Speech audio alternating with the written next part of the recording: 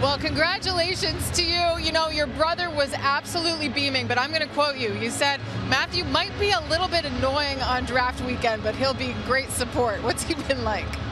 I mean, he's been incredible for the last 17 years, I guess. He has been there tonight for me and all season long, so I'm more than appreciable for him to be there. And did you have a sense that you might go this early? I mean, you don't want to put any expectation. You just want to go there and have fun, and I enjoy a lot of the moment right now. And your family, I mean, they've been through this before, but it never stops being nerve-wracking. So just how grateful are you to them? I'm more than grateful. I put all my effort, but they're there since I'm young. They come and bring me to the arena every morning, and I'm more than grateful for them to be there.